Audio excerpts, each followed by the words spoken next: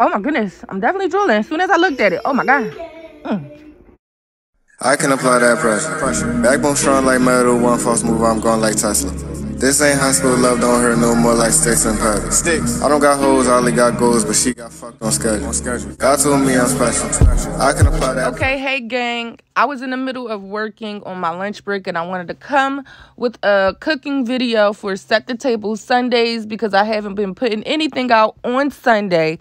But hey, today's the day. It is Sunday. I'm going to be posting this video around dinner time, 5 p.m. But dinner probably should start around 4. But whatever. We're going to do 5 p.m. today. Hopefully this video is up by then. So thank you guys for clicking this link. And don't forget to make a comment below. But anyway, these are the ingredients that I use for the sauce. Unfortunately, I have so many food videos about seafood that I make seafood when I finally reached 1,000 subscribers. If you want to check out that video, you most certainly can. But if you want to know how I make my sauce, you know, let me know in the comment section. So here, I'll tell you guys how I make my noodles. It's those noodles, and then there's these noodles. I don't know if y'all can tell the difference, but these noodles have more of a wave to it. These noodles don't. Mason liked his noodles to be cooked a little longer. He actually helped me make these noodles. I like to make my noodles 2 to 5 minutes. Mason likes to have his juice in his noodles where it whelps up the noodles and make it more fluffier. So, hey, I made Mason some noodles, and he actually enjoyed it.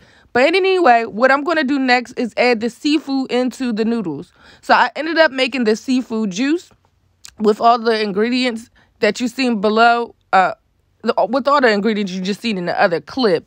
But anyway, I'll leave the description of what you need to make this sauce. But basically, here is the money shot. You can make your own sauce, or you can go to the seafood boil and just ask for the sauce. But I'll leave a description on how I made the sauce. If you guys want to see me how to make this, it's easy peasy, lemon squeezy. But yeah, I'm about to add a clip of Mason telling me that it was actually good because Mason is a picky eater.